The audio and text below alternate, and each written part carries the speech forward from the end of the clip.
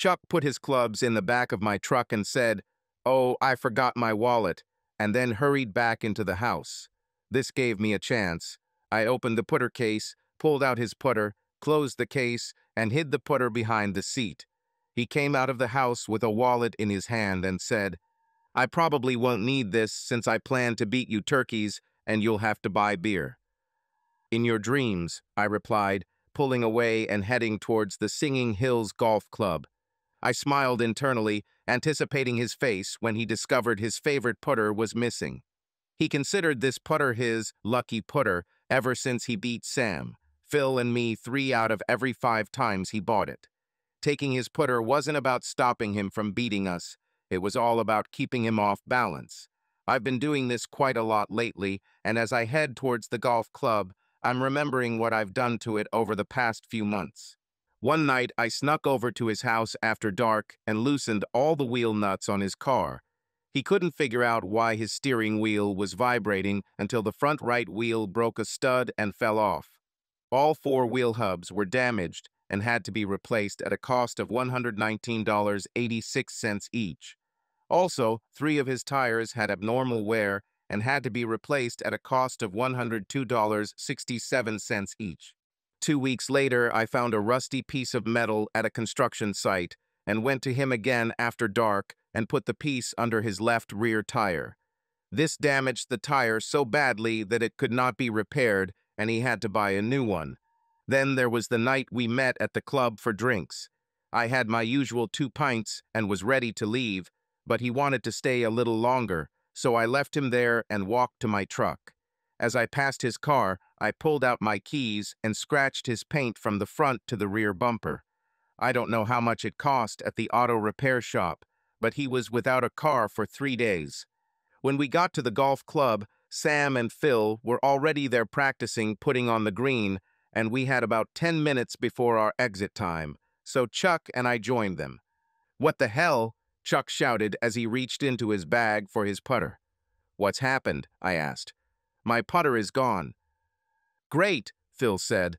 "Maybe all your luck is gone too, and we're going to kick your ass today." There was some more talk about when he last saw it and whether he had taken it to be polished and left it in the garage.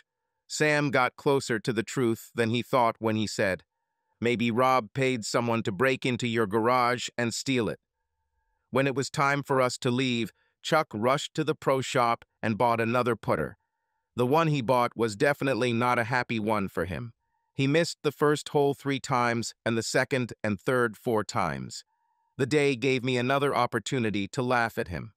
On the 16th hole, he cut his putt into the trees on the edge of the fairway. We went looking for him, and I found him. I looked around, making sure no one was looking in my direction, and pressed the ball into the soft soil and covered it with a few leaves. A few minutes later, Chuck was forced to take a penalty and take another shot so as not to delay the next group. Sam, Phil, and I beat Chuck badly that day, and he had to buy beer. I usually only drink 2 pints, but that day I drank 5 because it made Chuck reach into his wallet. As I drank the beer that Chuck paid for, I remembered another time I set him up. I was a member of Eagles Rest Country Club, and Chuck wanted to join. I made a big bet on his entry. The vote was held by secret ballot, and the vote had to be unanimous. When his application was reviewed, there was 1 no, and yes, it was me. As I drove him home, I thought about the best thing I had done to set him up. It was at a barbecue at his house about 2 months ago. I had been there for about an hour, sipping my first pint, when his wife Francine approached me. I've known Franny as long as I've known Chuck. She was a clumsy, thin, and inconspicuous girl. Her father got a promotion, and they moved out of town. They came back 5 years later, and the ugly duckling had turned into one hell of a sexy swan. I dated her a couple of times and tried to get her into bed, but it didn't work out. There was no spark between us, so we remained just friends. Franny was one of those sexy girls that guys look at and want to sleep with at least once to see if she is as good as she looks. Anyway, I always wanted to sleep with her at least once, and she knew it. I flirted with her even after she married Chuck, knowing it wouldn't lead anywhere, but damn, miracles do happen sometimes. I wasn't thinking about a novel, Just one time to see if she is as hot as she looks. But let's get back to the barbecue. Franny came up to me and asked how I was doing. Fine. How's your love life? No way. Aw, come on, Rob. A hot guy like you should just fight off girls. I'm saving myself for you, Franny. I just know you'll realize you don't want Chuck and you'll want me. You're such a talker. All you want to do is get into my pants and do what I wouldn't let you do when we were dating. And that makes me bad. At least you're honest, and that's more than I can say about some. As she spoke, she looked at Chuck, who was talking to Sylvia Martin, trying to look into her cleavage. The look on Franny's face showed me that all was not well in the Maxwell household. Look at this cow, she said. If she didn't have those 40 DDS, no guy would look twice at her. She turned to me and said, You know, right? I know that this idiot is cheating on me. I didn't answer, but the look on my face told her that I really knew about it. I thought you were my friend, Rob. Why didn't you tell me? And make you go through the same pain I did when I found out about Shelley? No way, Franny. I wouldn't do that to someone I didn't love, let alone someone I did. I forgot about Shelley. You were unbearable when she left. She looked at me for a few seconds and then said, You always wanted to sleep with me, didn't you? I was stunned by her words. I'd never heard Franny use bad words in all the time I'd known her, so getting laid was a huge surprise. And then this is what she said. It wasn't a question, but a statement. I quickly recovered and said, You know what I wanted, Franny? Would you do that, even knowing Chuck was your friend? Stupid question, Franny. I would do it right now in front of God, all your guests, and your husband. I don't think I can do it, but I'd really like to see Chuck's face if you did. Would you sleep with me even though you knew it was just revenge, and not because I find you sexually attractive? Franny, I can honestly say that I would do this, even if I knew you'd just lay there chewing gum and staring out the window until I was done. Wow, Rob, I didn't know you were such a romantic. She looked at Chuck, and he was still ogling Sylvia's cleavage. I can't say I blame him. I've seen these things up close and personal, and Franny was absolutely wrong to think that no guy would pay attention to Sylvia if she didn't have huge breasts. Sylvia was damn hot in bed, at least before she married Max. I haven't heard of her cheating on him, so Chuck was probably just daydreaming. I felt someone push my arm and turned to see Franny staring at me. You too? Are you like Chuck and like to stare at huge breasts? Thinking quickly, I said, No, I was just trying to figure out what he sees in her. She has nothing but those huge breasts. Maybe it will happen in time, but the last time I saw them naked, they stood straight and proud. Go hang out, Franny said, and meet me at the downstairs bathroom in 10 minutes. If the door is locked, knock 3 times quickly, and then she left. I decided to be sneaky and walked up to Chuck and Sylvia. I leaned over and kissed her on the cheek and said, How are you, dear? Ready to leave Max for me? She smiled and replied, Not now, honey. Give me a little more time. I'll give you as much time as you need if you promise me that my name will be at the top of the list when you decide to leave. I promise, honey. Hey, what about me? Chuck asked. Sorry, Charlie, but Franny will cut off my breasts if I do anything to you. She said this in such a tone that Chuck immediately realized that this would not work, and he turned and left. He's such a jerk, Sylvia said, always trying to peek into my cleavage, as if I'd ever do anything to him. Give him a chance, honey. He's a man, and you know that every man who sees you wants you. Anyway, this is his house, and his wife is here. He must be an asshole to act like that in front of her. I don't know, maybe you're right. I remember giving you lustful looks at parties at my house when Shelley was there. That's different. Shelley was a pig and deserved you to look at the other girls in front of her. You knew about her, right? Everyone knew about her, honey. Then why didn't anyone tell me? Because you're one damn good guy and no one wants to be the one to hurt you. You loved that stupid bitch so much that you wouldn't trust the messenger and just stop being friends with someone who opened your eyes. I hate to admit it, but it's probably true. Sylvia was silent for a moment and then said, Max and I don't get along right now. I have no proof, but I believe he is the male version of Shelley. She leaned over and kissed me on the cheek and said, Your name is at the top of the list, honey. When she left, I remembered my last time with her and hoped that she would get the proof she was looking for. I arrived at the downstairs bathroom at the appointed time. The door was locked, so I knocked 3 times and the door opened. Franny stepped back and let me in. She closed the door and locked it, then said, We don't have much time. This is just to prove to you that I'm serious. Get him out, please. We got busy quickly sex. Chuck leaves the day after tomorrow and will stay for 2 days. Do you think you can wait that long? I can if I have to, but I'm still willing to do it right now in front of Chuck. I thought you were his friend. There's friendship, Franny, and there's you, and I've wanted you since our first date. I've never cheated on Shelley, but if you had proposed to me while I was married to her, I wouldn't have hesitated to say yes. You know the right thing to say to a girl, but I'd rather not do it in front of Chuck. I plan on doing it more than once, and if he sees it, that'll be the end of it. He makes good money, and I like my lifestyle, and I don't want him to change, so I plan to horn him for years to come. For many years, will I be just the first of many, or can I hope for exclusivity?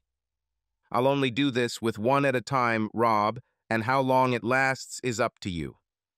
Then you'll never do this to anyone else. She looked at me for a long time, then said, Then see you Tuesday evening. What time should I be at your place? I leave work at 5 and am usually home by 5:40. See you at 6, and then she unlocked the door and returned to her guests. On Tuesday, Franny rang my doorbell at 6 o'clock sharp. I opened the door and stepped back to let her in. She had been to my house many times, so she knew where everything was. Let's not waste time talking, she said, heading towards the bedroom. Yes, Franny was as hot as she looked, and once again I thought Chuck must be an idiot to waste his time on other women. Franny did everything. Before she left, she asked me for the key, and I gave it to her. When I came home from work on Wednesday, Franny was already there and had prepared dinner. Besides being fantastic in bed, Franny was an excellent cook. Chuck usually went on business trips once or twice a week, and for the next 2 months, whenever he went, Franny was at my house. She didn't have to worry about not being home when Chuck called since they didn't have a home phone. They didn't see the point of having a home phone since they never used it. They had cell phones, and that was all they thought they needed. Maybe 3 out of every 5 nights Franny was with me, Chuck called. What turned her on the most was taking his call when I was having sex with her.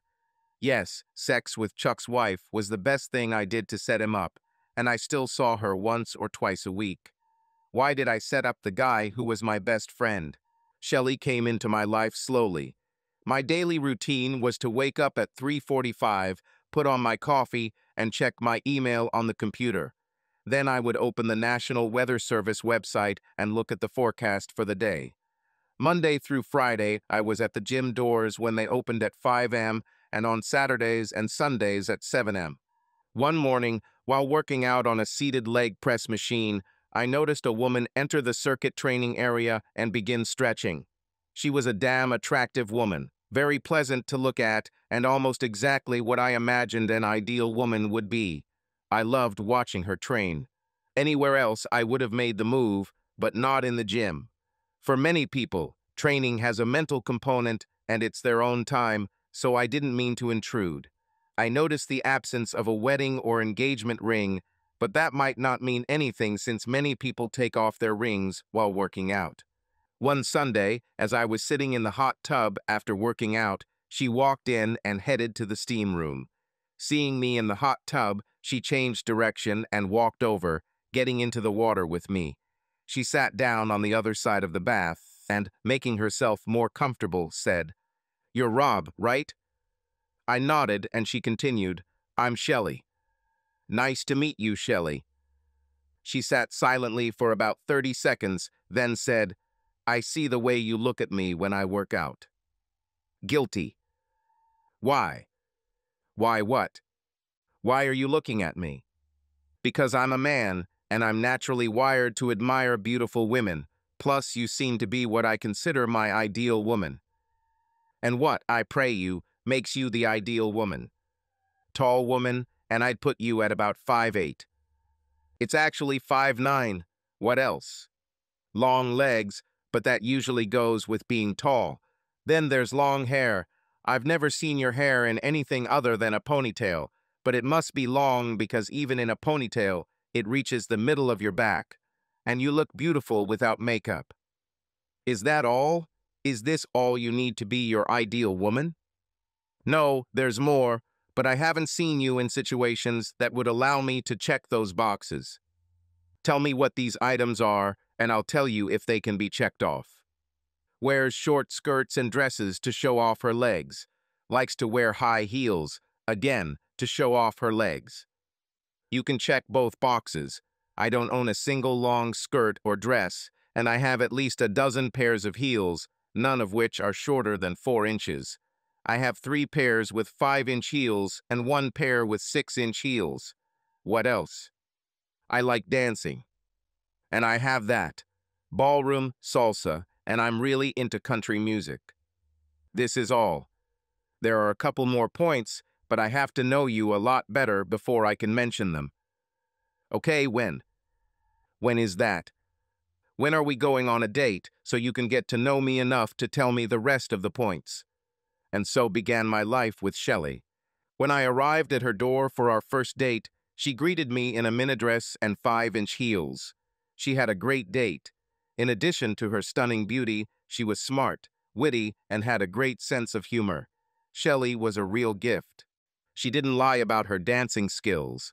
She could win dance competitions if she had a decent partner, which, by the way, I wasn't. I loved to dance and was quite good at it, but I was far from Shelley's level. When I brought her home, she said, "I don't usually kiss on the first date, but sometimes a girl needs to make exceptions," and she gave me a hot, passionate kiss. "Can we do this again?" I asked. "Call me," she said. "Soon."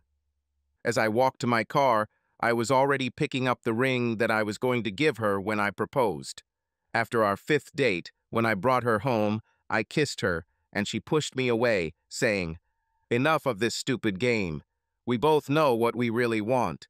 And she tugged at my tie, leading me into her apartment and then into her bedroom. I was lying on my back, looking at the ceiling and thinking about how I was so lucky to have found this woman, when she said, "I think you know me well enough now to tell me what other items are on your ideal woman's list." You've already completed all the items. What are these points? Loving sex is one of them, and being good for pleasure is another. We got married 6 months later. The next 5 years were great. We suited each other. Everything we did together felt right, as if it was predetermined. We shared most of each other's interests, but not all. She didn't like bowling, but I did. I played in 2 men's track leagues, one on Tuesdays and the other on Thursdays. Shelley used these evenings for activities that were not interesting to me. She was an avid bridge player, and I couldn't stand the game, so she played on Tuesdays. Shelley was a great reader and always had a book with her. She had one in her car, one in her bag, and one at home. She didn't watch TV. I had several programs that I liked to watch, and she would sit next to me on the couch and read while I watched. On Thursdays, while I was bowling, she attended book clubs at the library and always came home with a new book signed by the author, who was the evening's featured guest and keynote speaker. Shelley was a great cook and fantastic in bed. Even after 5 years of marriage, we were still like horny teenagers. 5 nights a week was common. We gave up going to the gym on Saturdays and Sundays because we preferred to lie in bed and enjoy morning sex. Life couldn't be better than waking up with Shelley. I didn't think my life could be more perfect. Everything fell apart 3 days after our 5th anniversary. I was scheduled to fly to Salt Lake City for a 3-day training session with one of our clients and left for the airport straight from work. When I arrived at the airport, I was informed that the Salt Lake City airport was closed due to weather conditions, and I was put on the first flight the next morning. It didn't even occur to me to call Shelley. She told me in the morning when I was leaving for work that she wasn't going anywhere. As I turned onto our street, I saw Shelley getting into a car parked on the curb. I caught enough to notice that she was wearing a short skirt and heels. She sat down next to the driver, they kissed, and the car pulled away from the sidewalk. I kept a safe distance and followed them. They went to Duke's Steakhouse. When they got out of the car, I saw that the driver was her colleague, and if I remembered correctly, he was married. I sat outside and looked at his car, and an hour or so later they got out and drove to the Grotto Bar and Dance Hall. I didn't follow them inside because I didn't want them to notice me. I was a little in denial. It could have just been a platonic friendship. The kiss could have been friendly, and her sexy outfit could have just been to make her feel good. As I remembered, his wife travels a lot for work, and it could have just been two friends supporting each other while their spouses were away. Whatever it was, I wanted to know more before jumping to conclusions. It was 11 when they went out and got into his car. Denial went into the trash when Shelley sat next to him as they drove out of the parking lot. Half a block later, Shelley was out of sight, and I knew she was pleasuring him. God knows she did this to me often enough when I was driving. I followed them to the Motel 6 on Fairmont. Shelley reappeared as they pulled into the motel parking lot. 5 minutes later, they were in room 106. I had seen enough. I drove across town and checked into a hotel for 3 days. The next morning, I called my boss and said that I would reschedule the training session due to a family emergency. I woke up at 6 in the morning, and at 7:30 I parked where I could see the parking lot and the main entrance to the building where Shelley worked. She arrived at 10 minutes to 8, which meant she either didn't spend the night at the motel or they were up early enough to give her a ride home to get the car. As soon as she entered the building, I left, and 2 hours later, I was at the Spencer agency office. At 2 o'clock, I met with the agency representative, and by 4 o'clock, the house was equipped with audio and video recording equipment. At 5 o'clock, I was again parked where I could overlook the Shelley building. She left at 5:30, and I followed her to the Starlight Motel on Hancock. She rented a room, and when she left the office, she picked up the phone and made a call, heading to room 102. 20 minutes later, a man I had never seen before knocked on the door of the room Shelley was in, and the door opened, and he entered. 2 hours later, they were still there, so I drove back to my motel. I had dinner at the Village Inn across the street, and then returned to my room and immersed myself in Robert Parker's latest novel. The next day, I didn't watch Shelley arrive at work. I went to our area, but not to the house. I parked a block away and called the number Spencer had given me, then entered a code that allowed me to listen to all phone calls that had taken place since the system was installed. There were several empty calls, and then, "Hello?" "Hi, honey, it's me," Shelley said. "Rob is away again, and I miss our bed alone so damn much. Do you think you can help me?" "At what time?" "I'll be home by 6, so what do you say we do it at 7? "Agreed.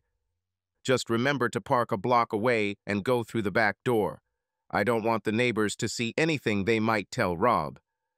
I didn't recognize the voice, but at 6:30 I was parked a block away when a black Dodge Ram pulled up and parked. A guy I'd never seen before came out and walked down the driveway of the house where the Mackinses used to live. They moved, and the house was empty and for sale. I couldn't see my back door from where I was sitting, but I had no doubt that I had just seen Shelley's 7 o'clock appointment. I went back to my room and spent some time wondering how long Shelley had been cheating on me. I usually did 1 business trip a month, sometimes 2, and it's been that way since we got married. The next day, I met with a lawyer and learned my options, and in the evening, I came home when I usually returned from my trip. Shelley greeted me with a passionate kiss and said, "Dinner is ready, but wouldn't you rather work up an appetite first?" We made love the night before I left, and she had sex every night while I was gone. I know I said that one of the things I wanted for an ideal woman was to love sex, but Shelley exceeded all expectations. However, I wasn't ready for confrontation, so I let her lead me to the bedroom, where I really worked up my appetite. Over dinner, I listened to her tell me how much she missed me when I was on business trips, and how much she wished I didn't have to travel anymore. Then I told her the news that I would have another 3-day trip next week.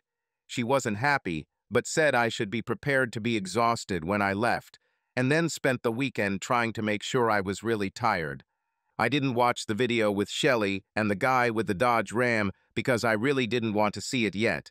I decided to wait until I got back from my trip and watch it along with the rest of the footage the cameras had captured.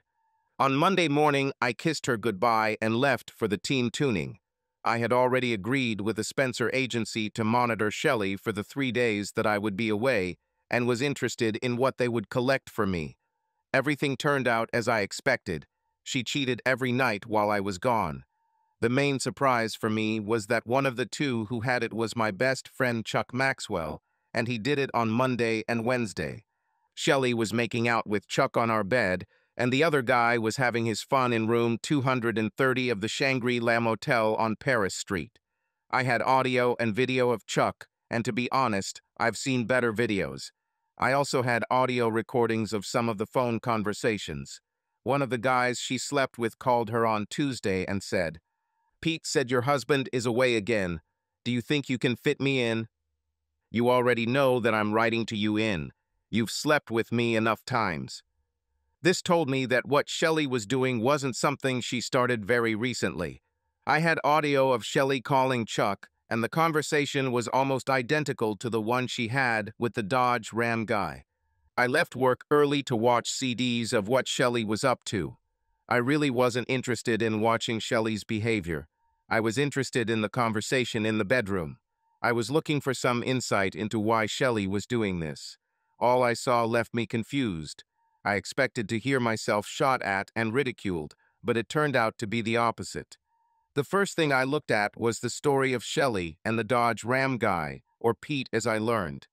One day he asked her why she didn't leave that idiot and marry him, and she replied, "Because I love that little idiot and I don't love you. All you mean to me is great sex that gives me pleasure when he's not around." I was surprised again when Shelley and my good friend Chuck got together. I didn't understand this. Why did she protect me and at the same time stab me in the back? Armed with video footage of Chuck, Pete, and a third guy named Riley, as well as information I received from the lawyer I spoke with, I was sitting at the kitchen table with a piece of paper in front of me when Shelley returned home from the house. Job. Shelley came in, walked over, and kissed me on the cheek, and then asked, "What are you doing?" "Looking through my list of ideal women." "For what? We have already established that I am your ideal woman." "I always thought so, but it seems I was wrong." "What do you mean you were wrong?" "Here, look at the list. See the unchecked box at the bottom of the list." She took the list from me, read it, and I saw her face lose color. The unchecked box was, "Must be true at all times." "I don't understand." "Of course, Shelley. I've been away from home for 6 nights in the last 2 weeks, and every night I've been gone, you've been unfaithful. 5 different guys in 6 days. Faithful, can you?" The fact that I had just told her that I knew about 5 should have told her that I had a cold, but she tried to stick it out. "I don't know what you're talking about, Rob." "Then you must have the memory of a mosquito. They only live 24 hours, so I guess you can't remember anything that happened before last night." I slid the CD over here and said, "You can watch this, and it will help refresh your memory, but before you do that, I need to tell you something. I saw a lawyer and found out that this is a no-fault state, so everything we have will be divided equally. We make the same amount of money, so there won't be any child support, and of course, since we don't have kids, we don't have any savings. We used everything we had to get into this house, so as far as assets go, it's a house. We haven't been in the house long enough to accumulate much equity, and what little we have will be eaten up by selling costs and commissions. I will be the big loser because I will have to pay attorney fees and court costs. The big question is, do you want to be served at work or here at home?" "Served? I don't want a divorce. I love you, Rob, and you know that I do. You have a funny way of showing it, Shelley. How long have you been stabbing me in the back? She looked away and I said, "It doesn't matter. I don't really need to know. The 5 I know about are 5 too many. Do you want to move or do you want me to do it?" "I don't want either of us to move, Rob. We belong to each other." "Sorry, Shelley, but I can only live with my ideal woman, and that's not you." "You need to let me talk, Rob. I need to explain what you think is wrong." "No, I don't need to let you talk, Shelley. What's on this CD speaks for itself, and nothing you say can erase what I sat and watched." I stood up and Shelley said, "Sit down, Rob. We can't discuss this unless you sit here and talk to me." "Didn't you listen to what I just said? There is nothing you can say that will erase what I have heard, seen, and now know, and I cannot live with a man who could do that to me. We are Shelley. Take it. You ruined our marriage. Accept it and move on." I left and headed to the basement where we kept the suitcases. Within half an hour, I had gathered most of what I would need for the next 2 weeks and placed it by the front door.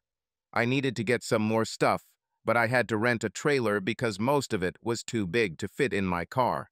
Shelley watched me put the bags down and said, "Please, Rob, just sit down and let me explain. You will see that it is not what you think."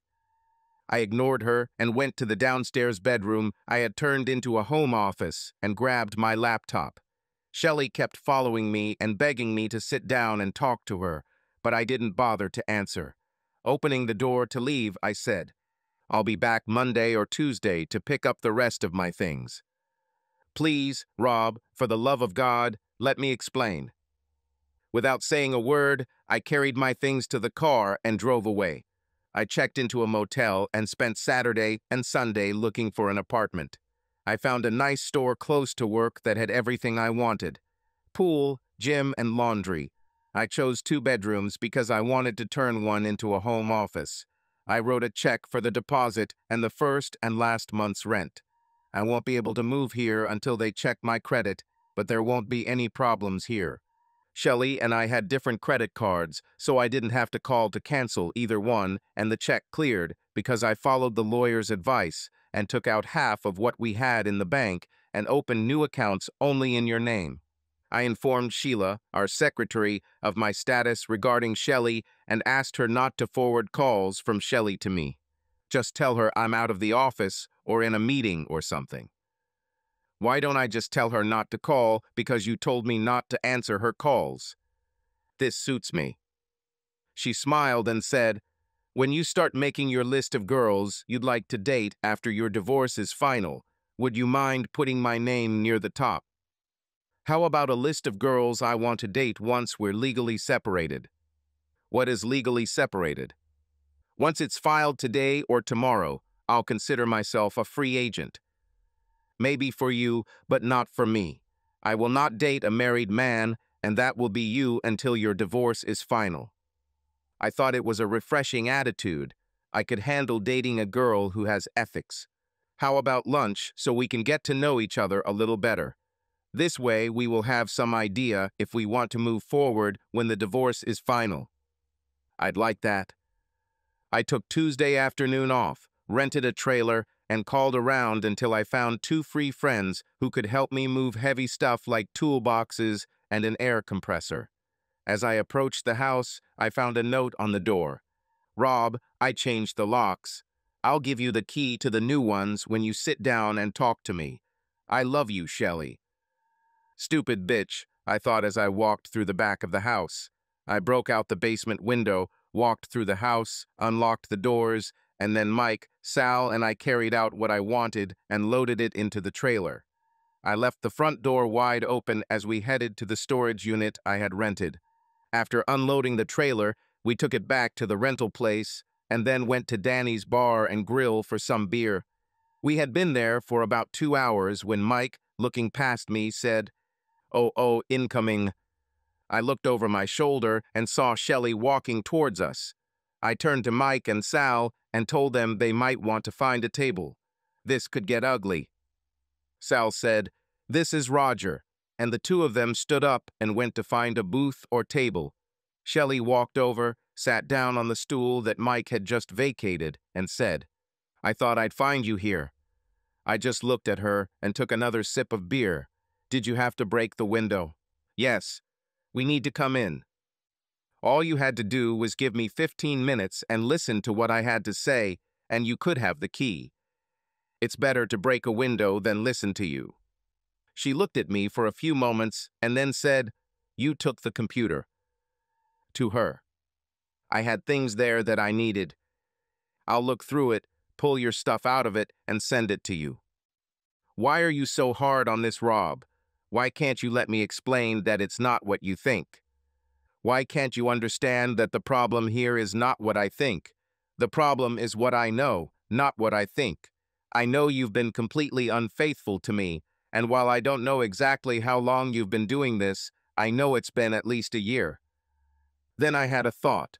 What was done, and although my temperament did not usually lean towards such things as revenge, I did not think of pursuing the men Shelley had.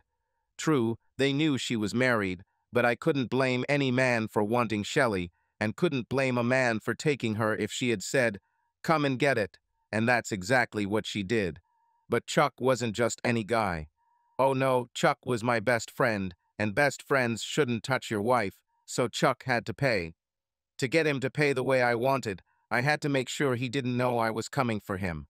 "Okay," I said, "I will listen to what you have to say, but there is one condition. If I listen to you, then you have to promise that you won't tell Chuck Maxwell what I know about you too." "Why?" "Because he was supposed to be my friend, and friends don't sleep with their friends' wives. He must pay, and for this I need him not to wait for me." "Why? It's not his fault. It was I who pestered him. All he did was seize the opportunity. For me, it doesn't work like that. Being my friend, he should have said no. Being my best friend, he should have told me that you were hitting on him, and he didn't, did he? This is unreal, Ro. This is my condition for me to listen to you. Yes or no. I don't want to hear how you tried to be owned.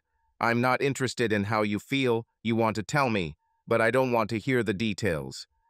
"Yes, Rob. So Chuck will never find out, right?" "Okay, Rob, he will never know." "Okay, now speak." "You know I love sex, and God knows I give you all you can handle, and you never gave up on me when I wanted it, which was often. You probably never realized that I wanted him all the time.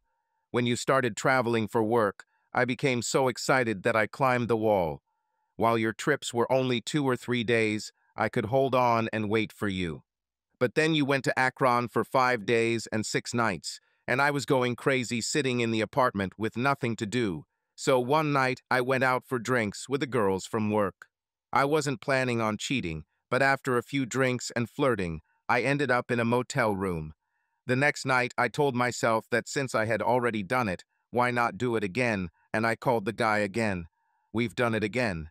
I felt guilty when you came back, but nothing changed. I still loved you madly, and it didn't seem harmful to us. Your next trips were for 2 and 3 days, and I could hold on. Then you left for 4 days, and on the third evening, I ended up in a man's apartment. Again, it didn't hurt us. The next time you left, I decided that if it didn't harm us, why resist while you were gone? And I started doing this every night when you were gone. Do you understand, Rob? I didn't do it because I didn't love you. I didn't do it because you weren't man enough for me. I was just getting the sex I needed when you weren't there to take care of me. A trip to Akron? Oh my God, Shelley, that was over 4 years ago. Exactly, Rob. 4 years, and we were happy and loved each other all this time. What I did while you were away didn't hurt us. I'm still madly in love with you, and you know it. So you only did this when I wasn't there and you really needed sex. That's right, Rob. If it upsets you that much, I'll stop. But we don't need to be apart, Rob. I love you, darling, and you know it. This is all? Is that all you wanted to tell me? This is all? Yes, dear. Will you come home now? No. In addition to being a cheater, you are also a liar. You said you only did it when I wasn't there and you needed relief. Nonsense. I know all about the missed book club meetings and bridge games you skipped to have sex with your boyfriends even when I was home. I know all about the times you slept with them while I was in town, but on the golf course. You cheated on me with God knows how many men, and that makes you a creature in my eyes, and I can't live with someone like that. Plus, you put me in a situation where I think every friend I have had you is like my friend Chuck. Do you understand what it's like for me to see a friend, and the first thing I think is, did you touch my wife? No, Shelley, you destroyed our marriage, and I'm not coming home. Don't forget your promise, and I got up and left. Whether she will keep her promise not to tell Chuck, only time will tell.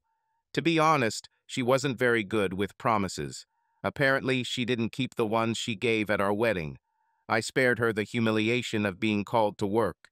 She was called when she was leaving home for work. I copied all her data from the computer to a flash drive and mailed it and received an email asking how I could leave knowing that she loved me. I sent her a photo I took of the video with Pete. I attached a note that read, "That's why." She seemed to finally understand because she stopped trying to contact me. The divorce was finalized within 6 months, and I kept my promise to Sheila. The day my divorce was final, I told her I was officially single and asked her out, and she said yes. We ate lunch together a couple times a week and talked, so we knew quite a bit about each other without that first date awkwardness. When I drove her home after our 3D date, she kissed me goodnight, and it was a hot kiss. I tread carefully with Sheila because of our working relationship. A wrong move on my part could make the work environment tense. She must have thought that my caution meant shyness and took the lead. When I drove her home after our fourth date, she kissed me and then asked, "Do you want to see me naked?" After 6 months, I thought we were on to something good and started to think maybe we should make it permanent. Sheila put an end to these thoughts the night I proposed. "I like you, Rob. I really like you, but I don't love you. I can't marry a man I don't love, even if I like him very much and is a great lover. Can we just remain friends with benefits?" I agreed, but it was no longer the same, and although we remained friends, the privileges gradually began to disappear. Sheila understood this. One day, she asked me why we started seeing each other less often, and I told her the truth. "I loved being married, and I want to get married again. You made it clear that it won't be you. I need to start looking for a permanent partner, and that means spending less time with you." I searched and dated, but could not find anyone other than Sheila with whom I would like to start a family. I didn't miss the sexual part of marriage because I had enough of it. I saw Franny once or twice a week and Sheila once or twice a week, and I had another partner who would fill all the other nights if I allowed it. It was Tuesday evening, and I had been home for about 20 minutes when the doorbell rang. When I opened the door, Shelley was standing there. Before I could ask what she wanted, she said, "Do you know what day it is, Rob?" "Tuesday." "Today is our anniversary, Rob, and we always celebrated it by trying to recreate the first night of our honeymoon." I stood there and remembered that night. "Come on, Rob, what do you have to lose? You know that I am the best lover you have ever had. Let's take a walk down memory lane." She was right. She was the best lover I ever had, and honestly, I still loved that bitch and missed her. And it was a but I couldn't live with who she had become. However, she was the best. Without obligations. Without obligations. I stepped aside and let her in. Subscribe to our channel so that your love doesn't cheat on you, and go ahead and listen to the next story, because this story is nothing compared to the next one. If you're under 18, don't even think click to the next one. Click to the next one.